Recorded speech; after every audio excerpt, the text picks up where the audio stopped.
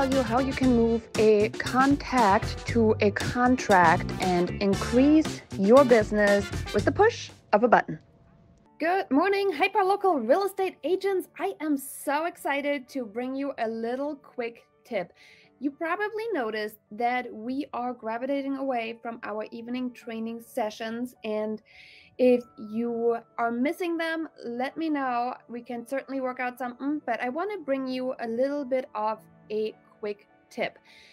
Life is getting busier as we speak, right? So in this episode of the little quick tip, what I want to share with you is how you can get a contact to a contract almost like this, with the snap of your fingers. So if you are just tuning in, I would love to know where you're tuning in from. Let me know. And I have here received an email, and for those of you listening to the podcast episode later, I will describe it. In this email, what I received was text, and then it had buttons. Now, how many of you guys have used buttons in your email communication? You see me do it quite often, especially in communication to your to you, quite frankly. And why do I do that? Well, we have a habit of pushing buttons, right? It starts out really, really early. If you got kids at home, there's something about a big button that people like to push, and we just press it. So here's an example that I received in my email. It simply had a little bit of text. We would be happy to be your partner in the journey. It says we've been more to share about your local market. We're happy to talk with you. Questions, call us. We're here to answer. And then it has this awesome button right underneath that says request a consultation, no obligation. So that in itself, guess what happens when you push that button? When you push this button, and every email provider is different, but when you push this button, you typically are telling the system a couple different things it can do.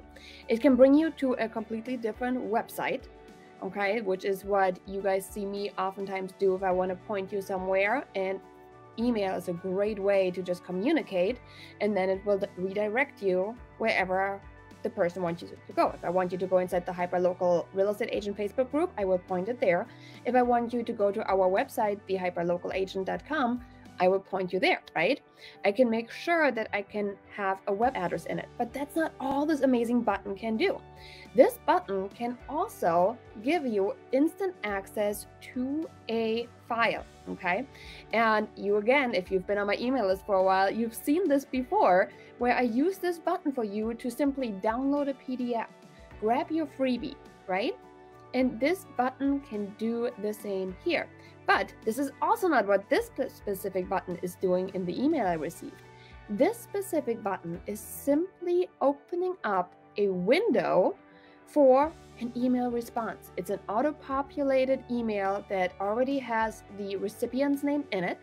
It already has a subject in it, and it already has the start of the email written in it, which says, my home address is, and then it goes to the, you can type in your home address. So this is all going to an email. Same with the next one. So if you're looking at the screen right now, you can see it. There's a second button. If you are looking, or if you're listening to the podcast, you don't see it, but it says your home value is increasing. First of all, great statement to start with. Find out what your home would sell for today. What's my house worth? And then again, a button. Now that button is in this instant leading to an email. Personally, I think we can do a little bit better with an instant gratification way of being, but this is how it's structured.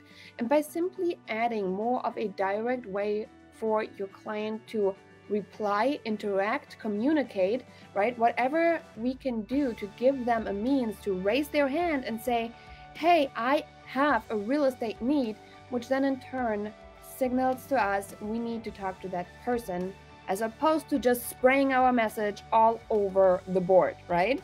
So hopefully this was helpful. If you have not considered using buttons consider implementing some buttons in your email marketing in 2022. And what else is coming our way? This month is the Mailer Bootcamp, and there's no buttons on the mailer. Maybe we should try it actually. But there's some awesome stuff we can do with that, because from our mailer, we're leading them somewhere where there will be buttons. So hopefully that will be on your calendar. MailerMomBootcamp.com is the URL for that one. And I can't wait to get this year kicked off with all of you.